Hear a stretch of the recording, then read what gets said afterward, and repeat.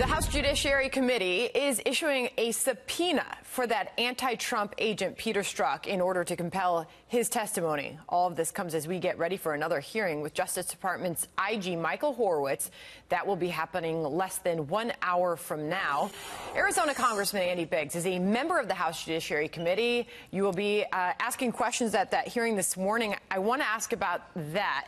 But first, I want to get a little information on Peter Strzok, because I think there's some confusion here. Yesterday, he, by way of his lawyer, said that he is willing and voluntarily offering to testify and answer questions before Congress.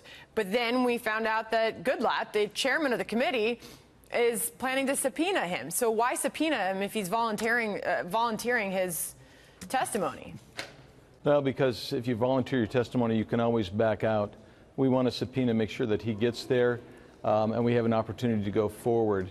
Also, if he's coming in voluntarily, there's an opportunity to be even more manipulative than otherwise. We want to get him in there. We want him before the committee. We want him to answer the questions about his bias, his roles in this affair, this investigation, and even on the Mueller team, and how he ended up in the Human Resources Department after violating FBI rules. Do we know that's where he was? That was asked about at the hearing yesterday, and the FBI Director Christopher Wray said he really couldn't comment on what his current role is at the FBI. Do you know that to be the case? He's in HR? Absolutely. Director Wray answered that question for me in the Judiciary hearing when Christopher Wray was, Director Wray was at the Judiciary Committee before in the House. Yeah, a lot of people still boggled by that, the fact that he's employed and still working at the FBI. Will we see him publicly? Will it be a public hearing? It should be, especially if it's subpoenaed. He should be in a public hearing, and the whole world should be able to see it. We think that. I personally think that's important. Under oath? Yeah. Under oath. Under oath. All right, and what specifically would you want to ask of him? What would be the most important thing to hear from Peter Strzok after the American people have heard for so long and read those text messages and, quite frankly, know of the blatant anti-Trump bias that he exchanged with that other lawyer, Lisa Page, with whom he had a romantic relationship?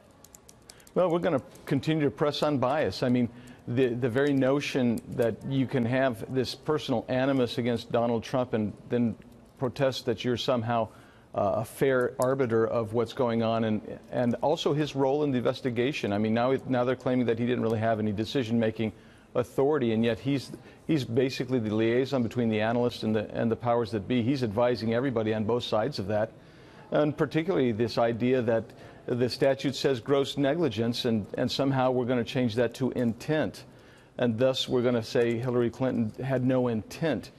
It's basically the stupid defense. And so I want to find out what his role was in sending the parties that way who were investigating and came away saying she's all clean. Do you have any theories on why he seemed to be so willing to testify and came out and said, I'll volunteer to do so?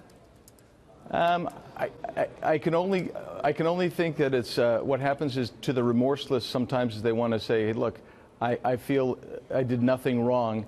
And they can't see the quantity and the quality of their conduct, and so they just want to tell the whole world that they're still innocent. All right, the hearing today before the IG Horowitz, what are your expectations here as he sits back down in the hot seat ahead of this House committee?